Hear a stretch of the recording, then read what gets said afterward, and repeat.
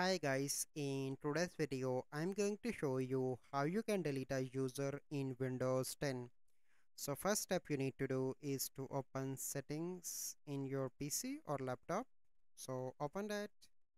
So once you open settings you click on accounts, and once you are in accounts you simply need to find your friends and family. So click here, and here you can find other accounts, so you simply need to select the account and you simply need to remove from here.